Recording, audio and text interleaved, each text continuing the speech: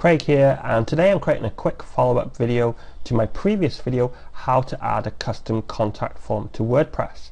Now, it came to my attention the other day that for some people, if they follow along to my video, they still get an error message. Now, it's only happened to a couple of people, but after a little bit of research, I discovered that this is somewhat of a popular problem.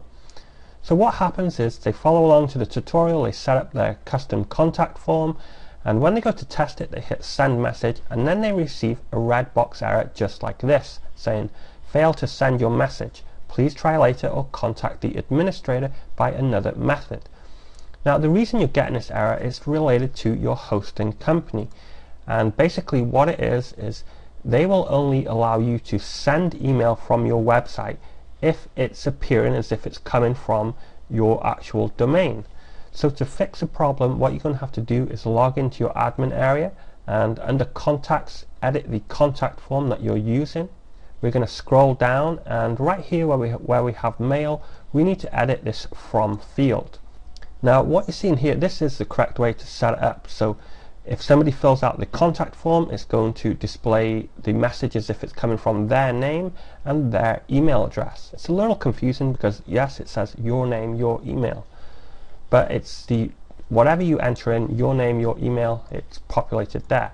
So that is the problem, because if Joe Blow from hotmail.com fills out my contact form, the email really isn't coming from joeblow@hotmail.com.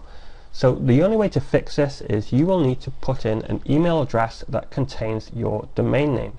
So my blog is thewiseaffiliate.com, and my email address contains @thewiseaffiliate.com. Now this email address does not have to exist, because you cannot reply to the email anyway, otherwise you'd be replying to your own domain email. But that will fix the problem.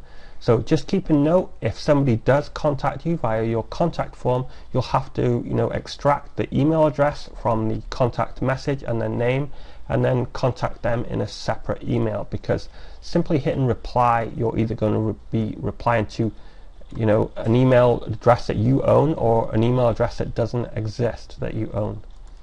Anyway, I hope that video helps. Questions or comments, feel free to post them below, and have yourself a great day.